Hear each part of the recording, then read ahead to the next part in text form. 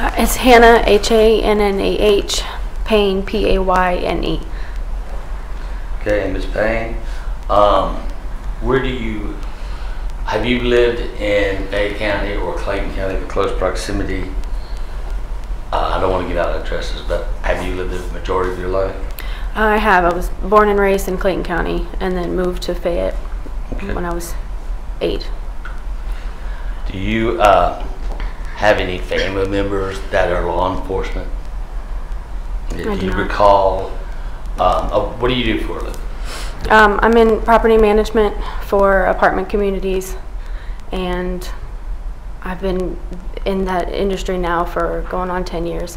Okay, and so you came straight out of high school into that?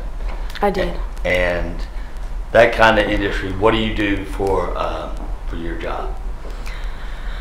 Typically, I'm in the field. I go from property to property, either collecting rent, sometimes walking vacant and or abandoned apartments that could potentially be under construction, and I would show vacant apartments to potential renters.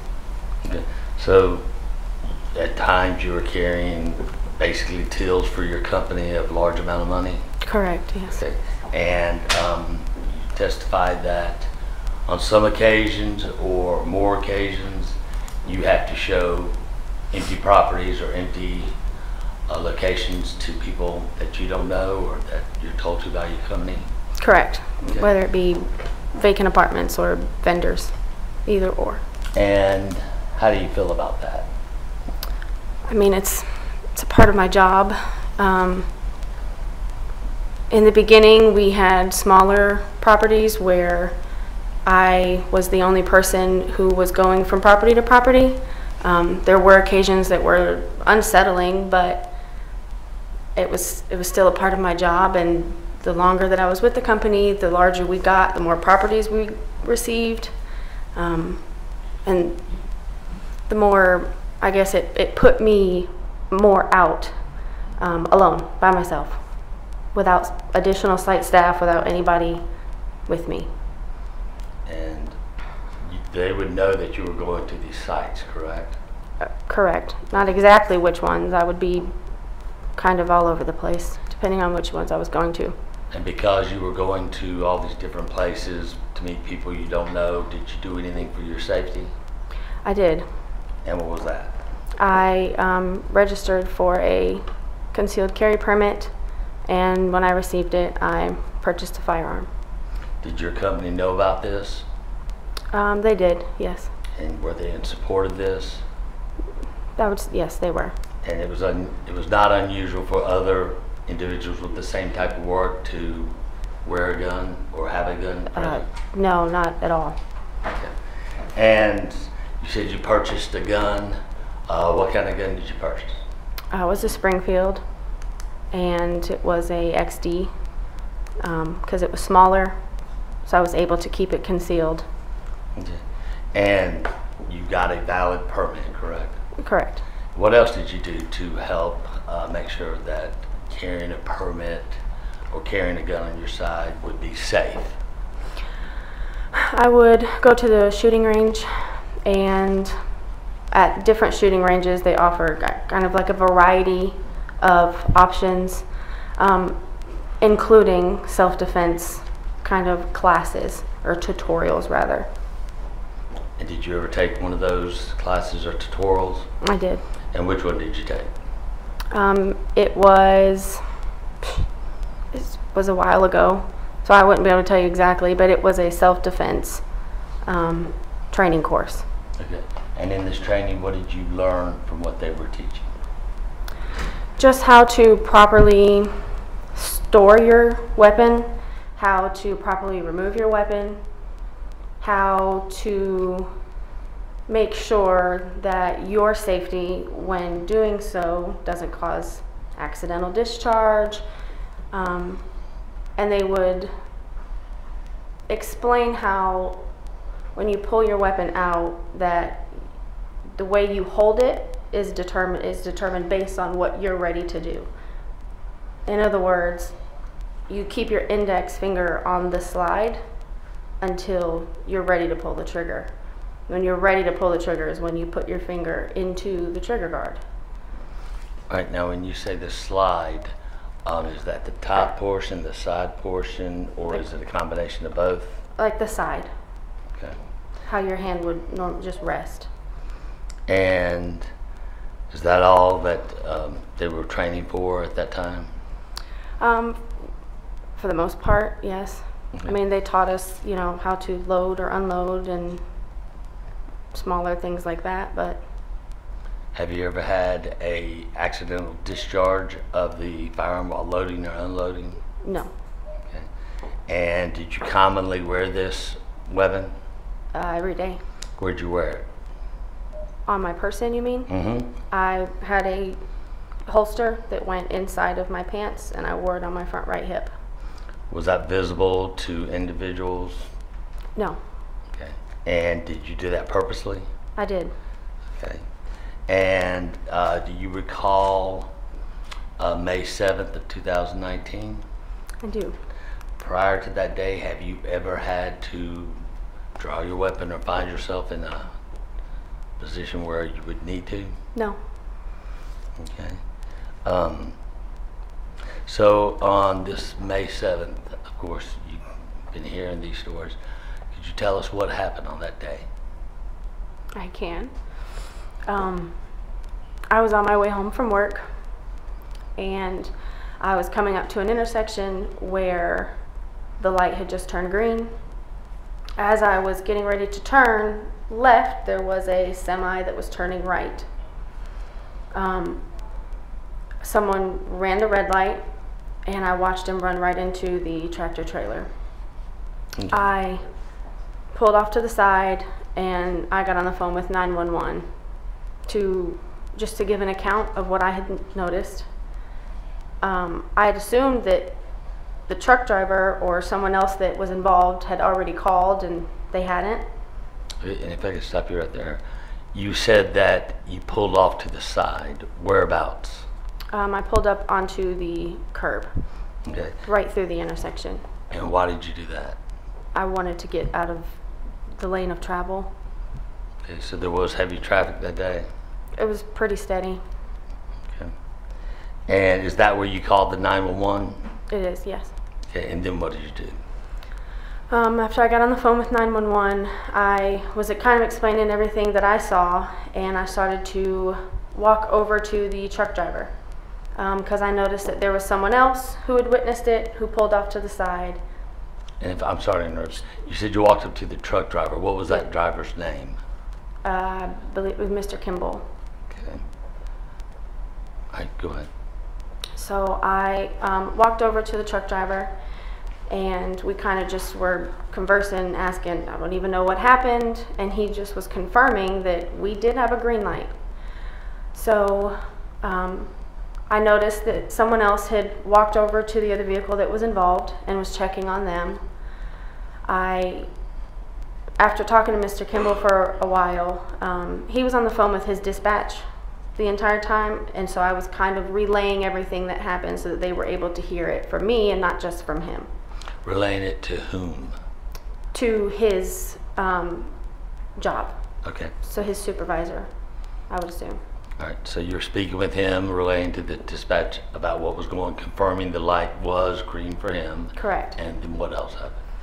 After that, we were kind of just standing there waiting for the police to arrive, and the other gentleman who had witnessed it walked over to us, and he introduced himself and said that he was a state officer, and he flashed his badge and said that he had checked on the other gentleman and that was asking us, are we okay? Is everybody all right? And actually told me that he had saw where he ran the red light and confirmed it to Mr. Kimball as well. Okay. Now, Clara, he came and identified himself as a state officer? Correct. Okay. And you've heard a couple of times it being called a correctional officer or another name. Are you sure he identified himself as a state officer to you He told and to Mr. Kimball? Correct. He told me that he was a state officer. I didn't find out that it was a correctional officer until months later when I found out from you. But he did show a badge? He did. Mm-hmm. Okay. I mean, he didn't pull it off. He just lifted his shirt, and we saw the badge, and then he continued. And how was he speaking to you, or how was his demeanor to you and Mr. Kimball? He was trying to make sure everyone was okay, making sure that we kind of stayed over here, and that anything that, you know, we could remember that happened, we were kind of going over it with him. But he seemed to be comfortable with the situation and making sure that all of us felt comfortable, I guess is the best way to explain it. Okay.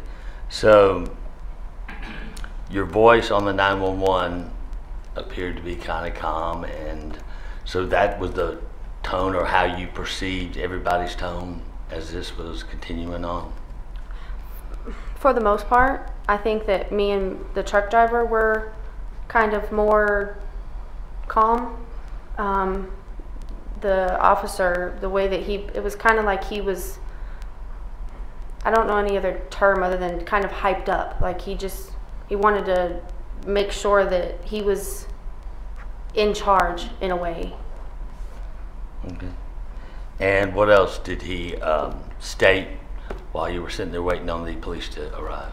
Well, me and the truck driver were curious because we didn't know what had just happened. It seemed obvious that he ran the red light, so we were asking him if he was okay and if there was something going on, and he said he's okay, but he said he's definitely inebriated. Are you sure that's the word he used? I'm positive, because it prompted both me and the truck driver to reply simultaneously saying, "Do you mean he's drunk?" Okay. And did Mr. Kimball's dispatch hear or overhear that conversation, or hear the conclusion? I'm not sure, to be honest. Okay. So the state officer said that, and it kind of sparked yours and Mr. Kimball's attention. What happened next? Afterwards, we're still standing around, probably another maybe 10 or 15 minutes now, additional from the original 10 minutes or so. And me and Mr. Kimball are continuing to speak, and the state officer had walked back over, because at this time the guy in the truck had got out of his vehicle. Okay. And when he got out of his vehicle, did the state officer address him? He did. And what was said? He was just asking him what was he doing, and where are you going? You know, just come out of traffic, because his truck was still in the lane, so there were still cars that were passing, and he was just basically trying to make sure you need to just come out the way and stay out of traffic. So from your perception, the state officer was remaining calm, trying to direct, at that time you didn't know, but now you do know, Mr. Herring, to be safe and get out of harm's way, correct? Originally, yes. Okay. And then what continued from there? I couldn't hear what they were saying, but he kind of started walking around, and the officers started following him around the vehicle, and you could see him having conversations, but again, I couldn't hear what they were saying. And when you said walking around where? His truck. And just in that proximity of just his truck? Yes. Okay, sorry, continue. So after he was walking around for a little bit, he kind of started, he being the state officer, started to walk back over to us, and he was kind of just giving us this look like, this guy is, there's something that's up. And before anybody could ask, or either of us could ask him what he meant, he walked back over to him. I was actually on the phone with my family when I was on my way home from work, which I hung up to call the police. So during this time is when I took that opportunity, and I kind of walked back to my vehicle, and I was on the phone. I called my family back to let them know what was going on. And it was to let them know what's going on, or let them know that you were safe, or? Correct. Okay. And is that when you made this second call, the 911 call? It is. I noticed from a distance that it was getting more tension, I guess. Couldn't hear the conversations, but I could see the hand movements and the gestures between the two of them. Again, I don't know what he was saying, but it was almost like he's trying to explain to him something, which is when I told them, I'm going to call you guys back. I'm going to call the police back because something else is going on, because he started walking towards his vehicle again, like the driver's side at that time. And when you called 911 the second time, was it kind of the same manner you did the first time? It was. I was just basically explaining to them what it looked like was about to take place, assuming and hoping that they would say, okay, well, we actually have an officer. He's literally right there. Given the time frame, I would have assumed that someone would have been there by then. Okay. How many accidents have you seen before this one? I mean, passed on the road, a few. Witnessed firsthand, none. And have you ever been in an accident yourself? No. Okay. So this is the first time you're encountering any kind of accident really firsthand or close by? Yes. Okay. And you get back on the phone with 911, and what occurs then? I'm explaining to them what I thought that we had learned was that the driver who had caused the original accident was potentially drunk. And that came from what the state officer said? Yes. Okay, go ahead.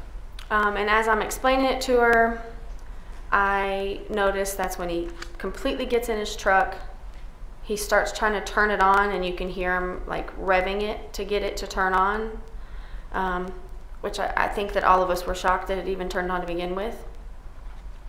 And that's when he started to drive away. Now you said you were shocked. Why were you shocked that it started back up?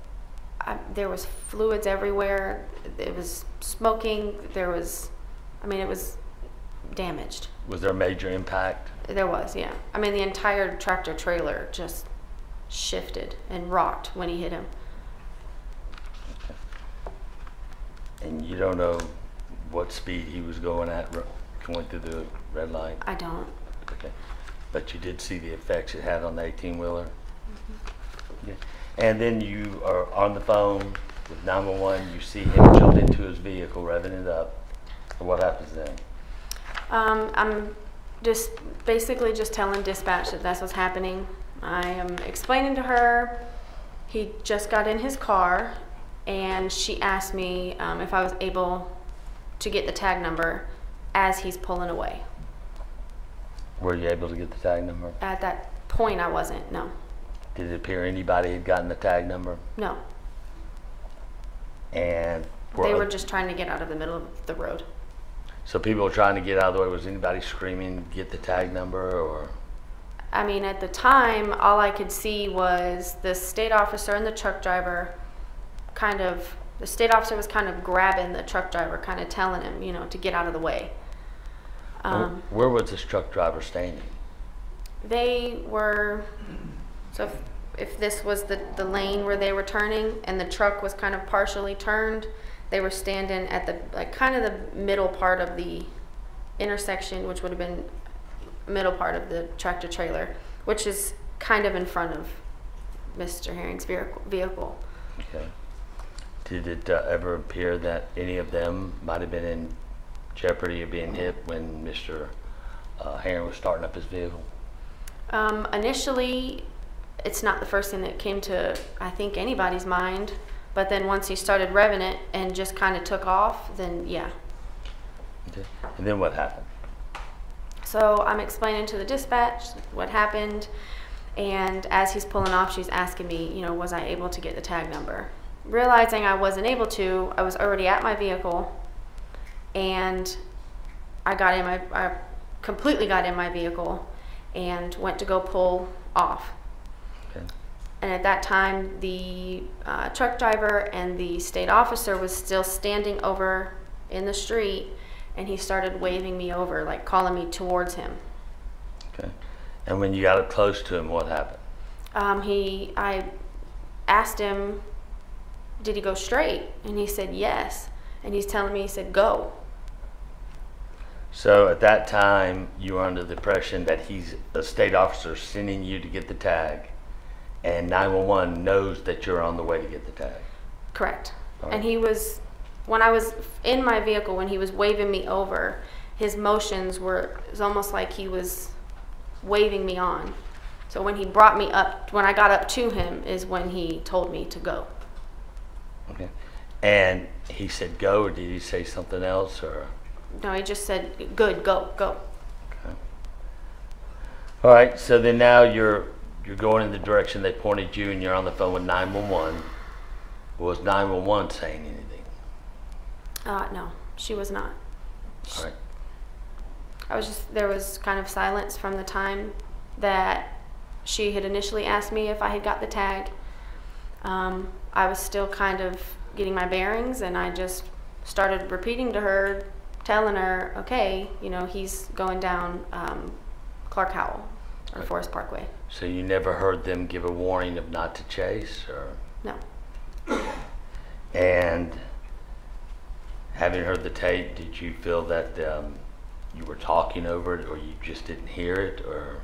No, I was explaining to her as we were going down the road. I'm explaining to her what's happening, and from how I remembered it, she asked me again, so were you able to get it? And I explained to her, not yet, but I am about to. And that's when she told me that she just wanted me to be safe. I told her that I understood, and that I wasn't chasing. I was just going to follow, just stay behind him, to stay with him until a police officer could get to us. So I was able to kind of accurately, basically just keep them in the loop, since they obviously weren't there yet. Okay, so your impression at that point is that you're just going to get the tag, and then hopefully that'll be it? You just report the tag? Correct. Okay. And did 911 ever come on and say, hey, we've already got the tag from somebody else? No, she never did. Okay. So as you're getting up close to get the tag, what happens then? As I'm getting closer, I explained to her that I had the tag, and she basically tells me that, this is the way that I interpreted it, was that she wanted both of us to go back to the original accident site because police should be there by now. All right, did she say something before that about you just returning, or the only thing you heard was that both of y'all needed to be? Correct. She just told me she wanted me to be safe. I told her I felt like I was safe. And that's when I told her that I was going to stay with them until an officer could get to us. And she said that that's what she wanted me to do. At any time, did you identify you had a gun or was carrying a gun? I didn't. Okay. So you're following the individual to get his tag, and you get it, and then your interpretation of what was said is that they wanted both of y'all to come back to the scene. Correct. So what did you do at that point? At that point is when we had both come up to the intersection, and I saw him stopped in the turning lane. So I turned as well, and when I stopped, I was under the impression, with me having 911 on the phone, that I could just be kind of like a messenger. So I took my phone on speaker, and I took it to him to show him that I had the police on the phone, and I'm telling him they want us to go back to the original accident site.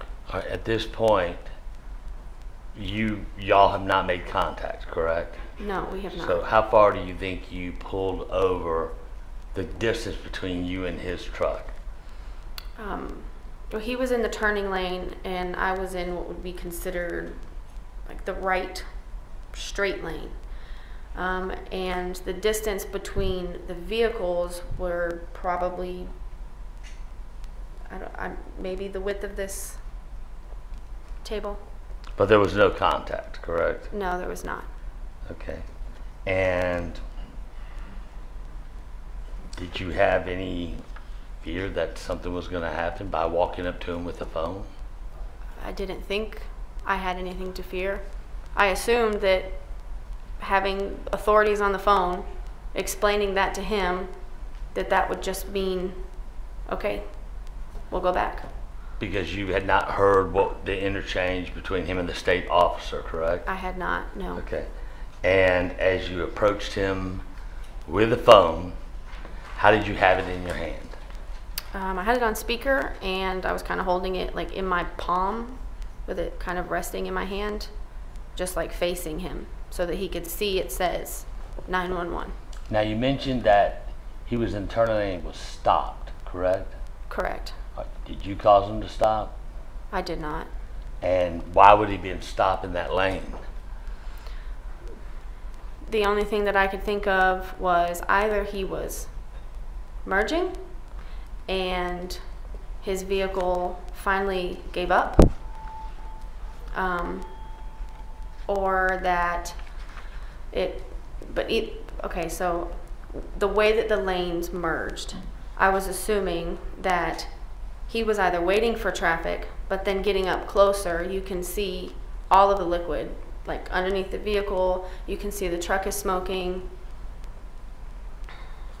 Okay, and you said earlier that it might have just finally exhausted. Correct. Okay. I mean, and even when we were back at the original accident site, the state officer and even the truck driver, but they were adamant that they don't understand how this truck hasn't just kind of blown, was how they were describing it. Okay, so you intend to walk up with the phone, tell them, hey, the police are on the phone. What happened then? I was walking up to him, and I am explaining that I'm on the phone with the police and that they wanted us to go back to the original accident site. It's loud. We're near an interstate. It's a busy road, and I can't hear what he's saying to me.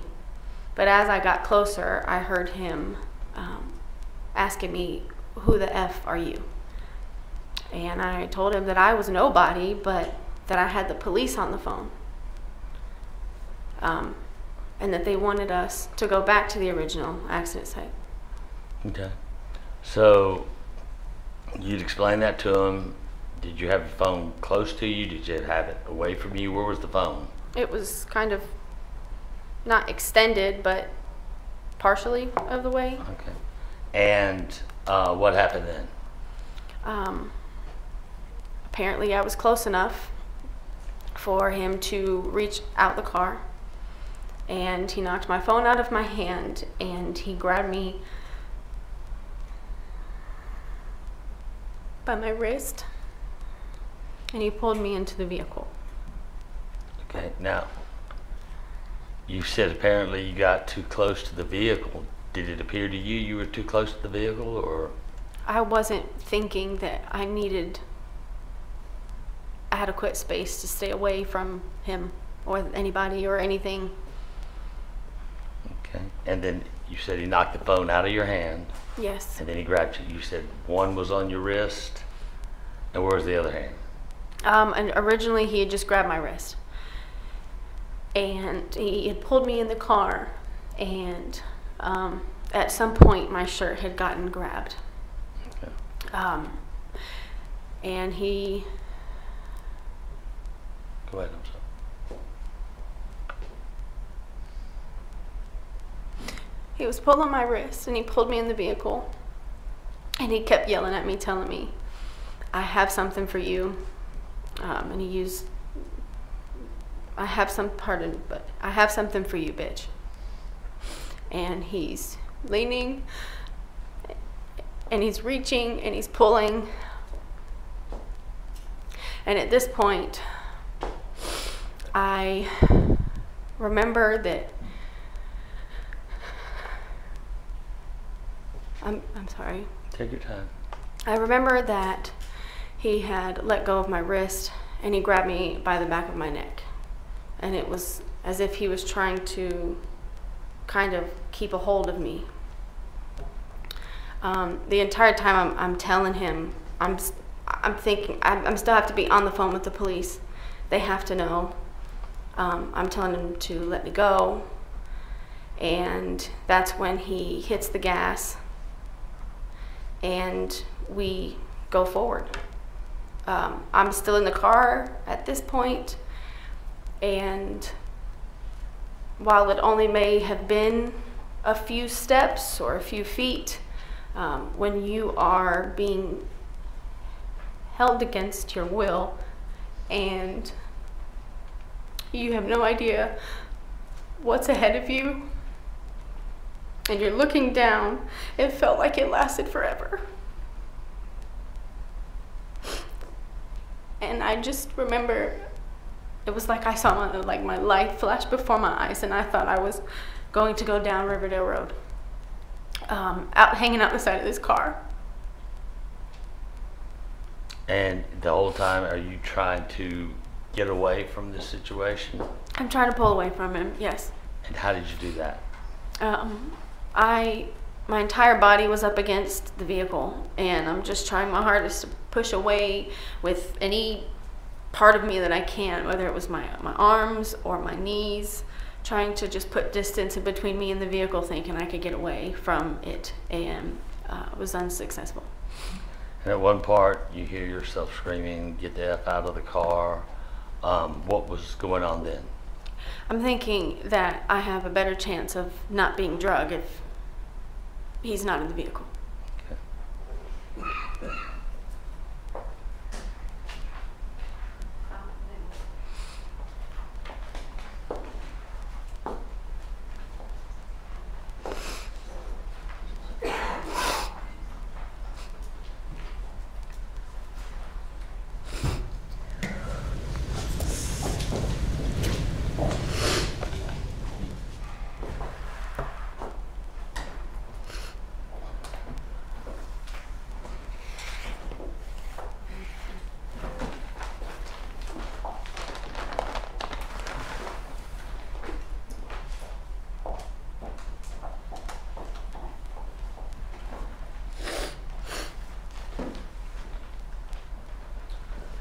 Hold here is a bag that's been labeled evidence that we're going to call it defense exhibit number 39, 38, 39.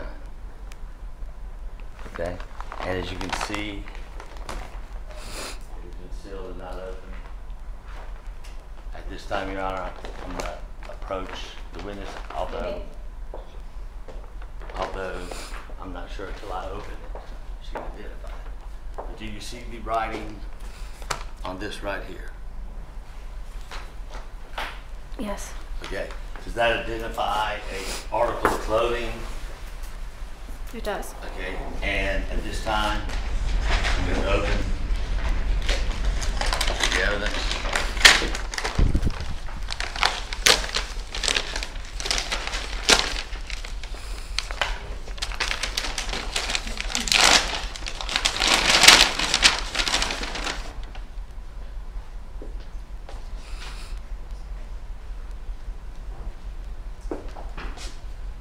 Appear to be.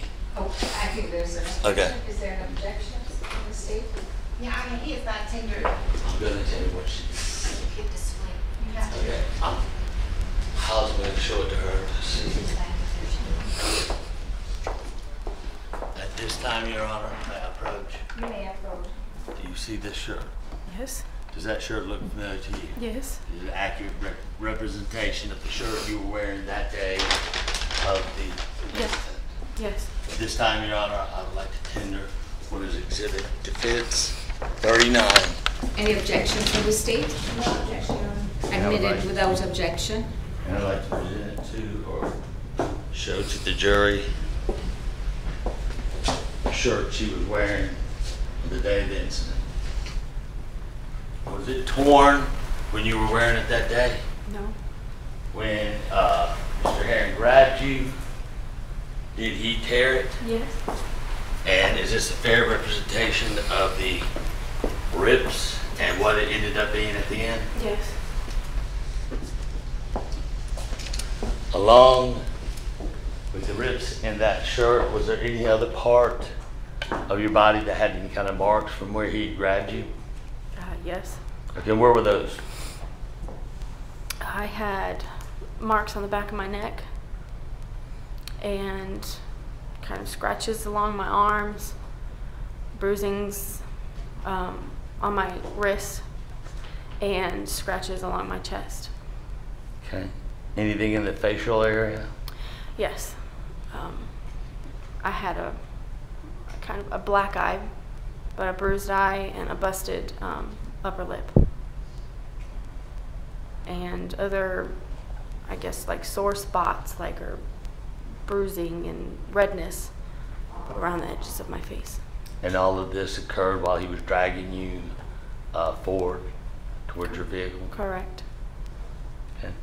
And you said he was making a statement to you of, "I've got something for you, bitch."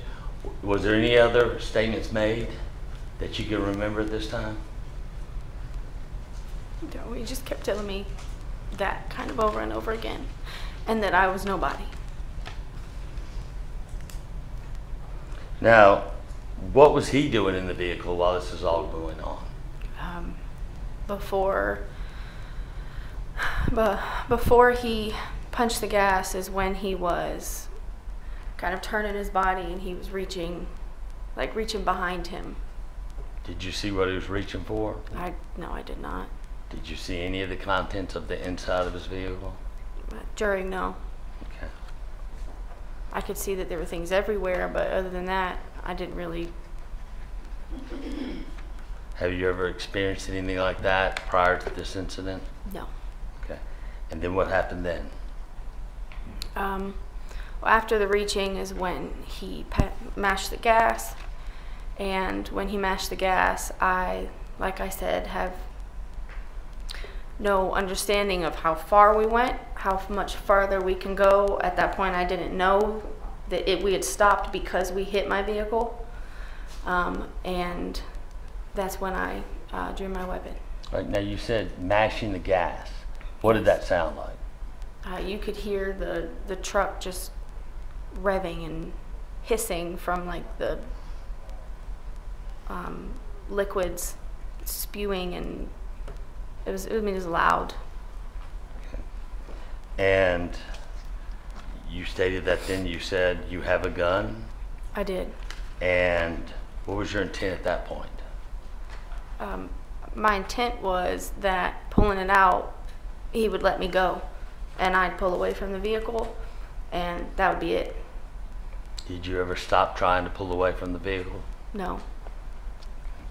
And explain to me how you pulled your gun out at that time. It was in my holster on my right hip, and he had a hold of me, and I pulled it out and immediately started trying to just continue to push against the door with it, like pushing away from him. Okay. And as you're pushing away from the door, what happens then? He grabbed my hand with the gun in it. Okay, let me talk. Which arm did you pull, or which hand did you pull the gun with? It was my right hand. Okay. And you said he grabbed your wrist. Which wrist? He grabbed my right wrist. All right. And how did he have that wrist? Well, with one of his hands, he actually grabbed my wrist to pull it towards him. Could you tell which hand or arm he had grabbed your wrist with? It was his left, Okay. because he had a hold of he had released me with this hand from my neck to grab me with this hand. Okay. And the gun that was outside the door that you're pushing away from, he got a hold of that, correct? Correct. And what happened then? After he originally grabbed it and was kind of pulling at it back and forth is when he put his other hand on top, and he started trying to actually yank it away from me. And then he started to trying to turn it, to pry it, almost like he was trying to pry it out of my hands so that he could take it away. And Which angle was he trying to pry it out of your hand? Like away from me, so it was this way. Okay. And that obviously is not the way your wrist is supposed to move, correct? Correct. Is that what caused the bruising or the? It is. Okay. And you said he's trying to push it this way and pry it out of your hand? To me, it's what it felt like he was trying to pry it out of my hand. And you said another hand came over and grabbed it? Yes. Okay. From the top. Your Honor, so that I can give you a good understanding and the jury can see it. If I may approach the demonstration of what she's saying. You may. This is a toy gun. Don't let this expect it. And even though it's a toy gun, it does have a slide on it. As you can see, that it can pull back. There's nothing in this gun, it's a toy gun. So, if this is the gun that you have, he was pointing it, say I and him, in his seat. How did he have your wrist? Like this? This hand was here, yes. Okay. And the gun was here, he's pulling you forward. Yes. And you said he had you here But on this? he was closer. All right. So, and he had your shoulder with this hand, or what was this hand doing? That he let go He let go. once he got a hold of this wrist. So he came. And he tried grabbed the to- gun. All right, you tried to grab the gun like this. Correct. Okay. And where was your finger? The same way that I have it now. And when he grabbed like this, that shows his fingers are right there over the trigger. Correct. Is that a correct? I mean, So- yes, but So it's possible any of the 4 digits got into that trigger. correct. Like that. Okay, thank you. So that occurred, and he's grabbing the gun like that. What happens next? He's pulling at it, and I'm just yelling at him to stop, thinking that if I could just get away, it'll just be over, I guess. Were you saying anything to him at this time? To stop. Were you saying it loudly? Yeah, over and over again. Yeah, I was screaming it. Okay. And then what happened? As he's turning it towards, like that way, I'm being pulled, and I can feel myself like pressing up against the car, like my face is up against the door. And as he's pulling it is when the gun went off. Okay. And you saw the pictures that showed your hand kind of pulled back.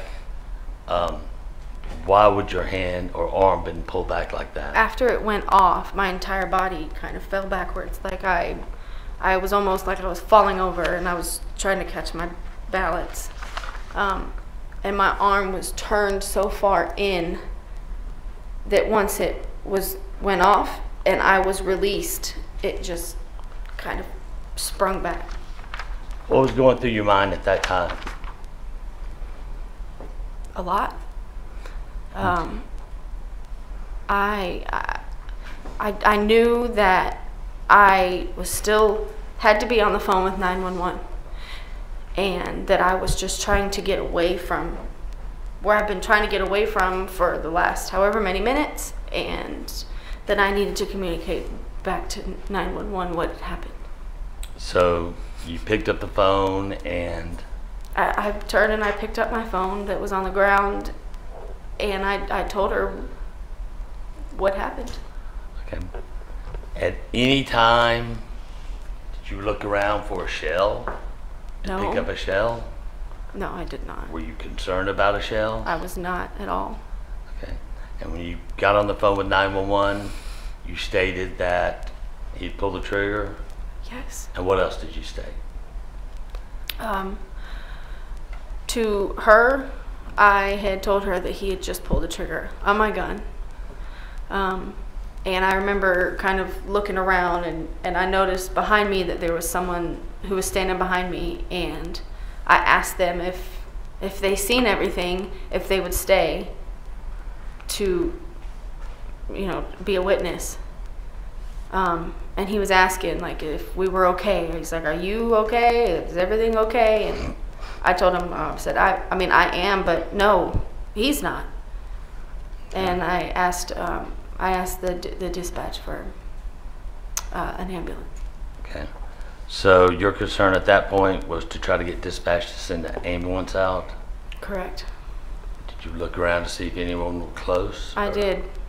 And that's when I noticed that there were actually, I mean, there were police that were, to me, felt so close that all of this could have just been avoided.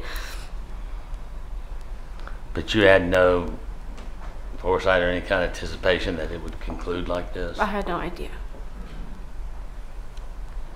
And it appears that a lot of witnesses did come up to confront you or to say what they thought they saw. I mean, originally, everyone that was standing around, they weren't like saying anything direct. Everyone was asking each other what happened. Everyone was trying to figure out, like, well, where did this car come from and how did this happen? Did any of them or one particular stick out to you? Only the one that was right next to me, because I was assuming that he saw the whole thing. And did you know his name at that time? I did not. After seeing him get up and testify, do you know his name? I do. And what was his name? Cameron Cameron Williams. Okay. And he did stay around? He did. I don't know where he went exactly. He kind of started to walk around where everybody else was. And it was like I was still on the phone with 911 and I'm trying to explain to her what's going on, but at this point I'm kind of in a bit of a daze. It was all over the place, honestly. And what did you do with the gun? I reholstered it. I took the holster off my hip and I put it back in the holster. Okay, and did it stay in that condition till the police came? It did. I remember looking up and seeing that there was a police officer who was coming up from where he would have been at like the interstate area. And as he was walking up, I was trying to get his attention because he was like walking towards all the bystanders, having no idea what was going on, having no idea who was involved with what or where or how. And I was trying to get his attention so that he knew, here's the weapon, so that he could have it. All right, now you said that a lot of crowds were saying stuff, trying to confirm what had happened. Did you hear all that they were saying? It was more a bunch of kind of questions. After the police officer had come up, one of the people that was standing there were basically, again, asking what had happened. Did you, and she asked me, she said, did you just shoot him? And I told her, I said, no. I said, he pulled me into the vehicle. He had a hold of me, but that I never had my finger on the trigger. And why is that? I mean, number one, from training, and number two, I never had any intention on pulling the trigger. And in fact, you never did pull that trigger, did you? Correct.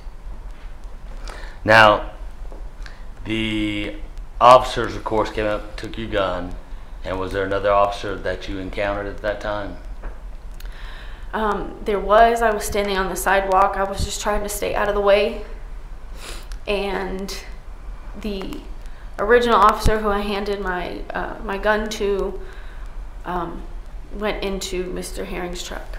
Okay. And the other officer had come up, and everyone was kind of like, you know, pointing towards me, basically.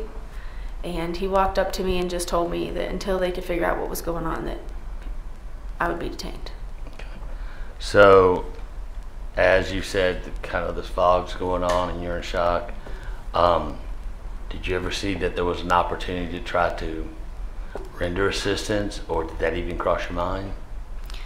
From the time that it happened to the time that the police officer got there, the initial response for me was I was away from this vehicle. and I wasn't trying to interject myself back into a situation that I had just got away from. Okay. And when the other officer detained you, did he put you somewhere?